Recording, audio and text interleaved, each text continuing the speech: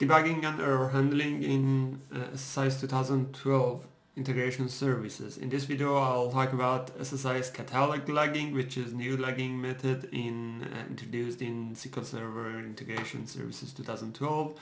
I'm Razar at SQL Server MVP, author and trainer.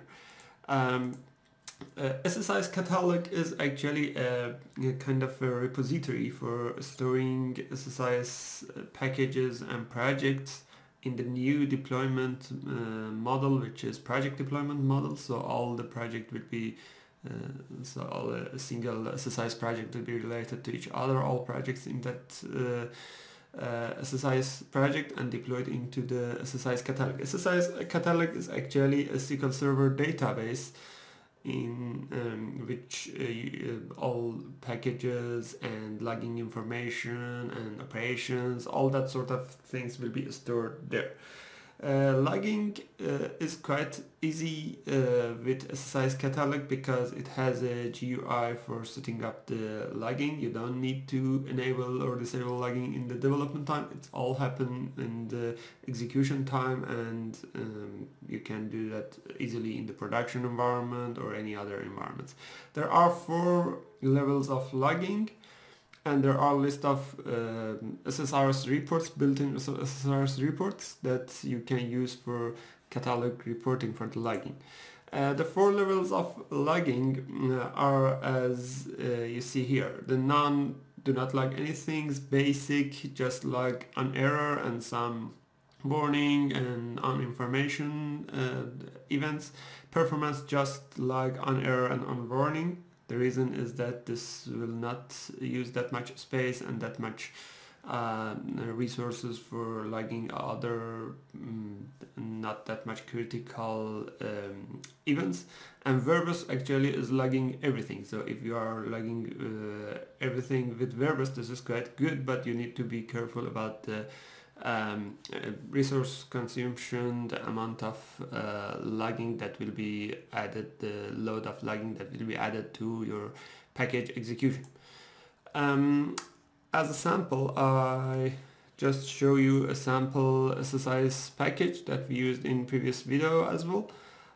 This project, this is a SSIS 2012 project, so I can just simply right click and deploy. You cannot do this kind of deployment if you are in SQL Server 2008 R2 or previous versions. So I just deployed this from here. When I deploy that, I can deploy that to an SSIS catalog. Previously we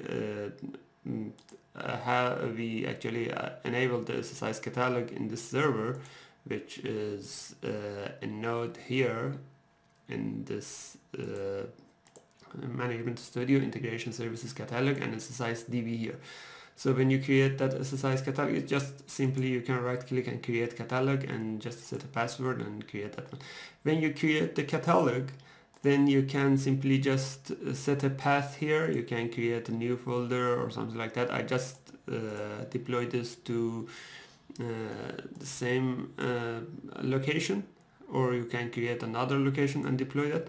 When you deploy the project, it will create an ISPAC file from the current packages and project, and then deploy that ISPAC file into the destination, which is SSIS Catalog.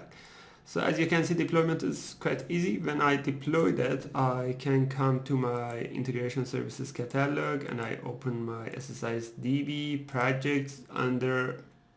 Under each folder I have projects and environment. And if you want to know more about the environment is just kind of variable configuration for different environments. For example, you can have a variable configuration for production, another for UAT, another for dev. If you want to know more about the environments and how to use this, just have a look on SSIS Catalog in the deployment video series. And here under the project we will see the project itself and the packages. So when you execute a package, let's say for example we want to execute this one. When I want to right click and execute this package, in this tab here, in the advanced tab, you can see that we can set the logging level. This logging level, as you can see, supports those 4 levels of logging. By default it says basic, and that default coming from SSISDB configuration here. So in SSISDB properties, it has a default logging level on the server side, which is basic. If I change this to performance, this will log performance by default for everything.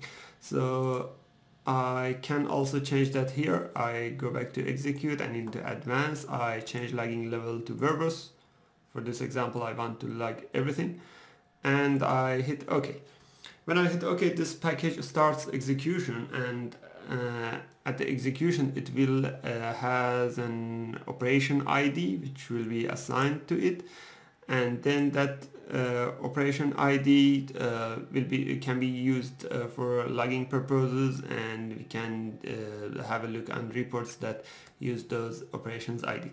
So I can have a look at the reports. So here I can see that the package executed successfully. These are messages that produced by the package, and list of tasks and information about that. If I want to have a look at all messages about this, I can go to the view messages, and this shows me logging information that happened during the package. If I scroll down, this will load more logging data, and it has quite useful information about package. If I got a failure, it will show me that failure, and I can do a troubleshooting here. There are different reports here that you can use. If I right click on SSISDB under reports, I can go to the standard reports and choose integration services dashboard. Into the integration services dashboard, here it shows me a dashboard of operations that are running at the moment, the package executions that are running, or connection validation that are running, and those that has been run previously. This shows that this was successful. There are also some links to, for example, operations that has been done, connections, executions. For example, if I go to operations, it says that there was some kind of operations, deployment of project, execute, again deployment and execute, it was succeeded, all of them, and the date and time and that sort of information. So it's quite good. You can also go to other built-in standard reports like all execution that we had a look previously, and the messages of that execution. So these are quite good kind of logging information, especially for administrator of the server, to understand what happened on that SSIS package and that sort of information. But what happened in the code behind? When we create an SSIS catalog, an SSISDB database would be created under the databases. So here you can see that SSISDB.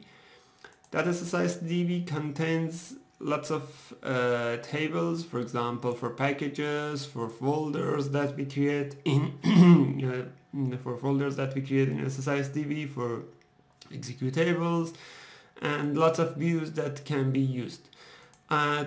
You can even create your own reports or query against these tables to get some data. For example, here we have a query. I'll just close these tabs. For example, here I have a query, select from a view which is catalog.operations.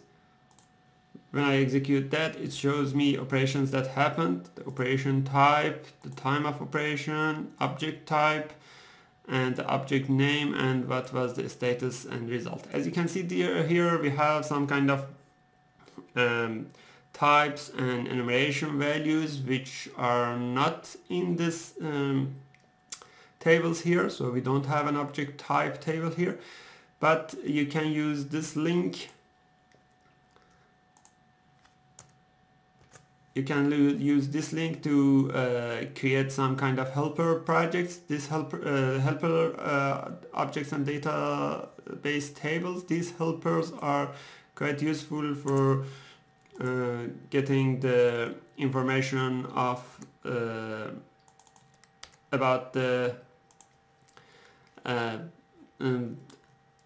objects of operations. For example, this is a schema of the operations tables, and these are helper tables that would be created if you follow that link. There will be a script that will generate these kind of things. For example, object type, this will create this table with this data, operation status, and that sort of information. If you create all of these tables, then as a result you can simply change your query to some queries with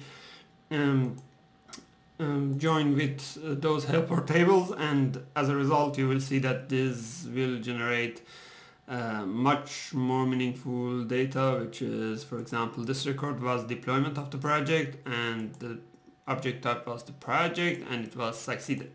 So it just used those helper data. So if you want to use that, just follow that link. In summary, in this video you've seen how to use SSIS Catalog in actually deployment of the project, and how to use enable logging in that SSIS Catalog, and you've seen built-in SSIS SSIS Catalog reports, and also you've seen how to add helper tables to SSIS Catalog to have more extensive logging on the catalog.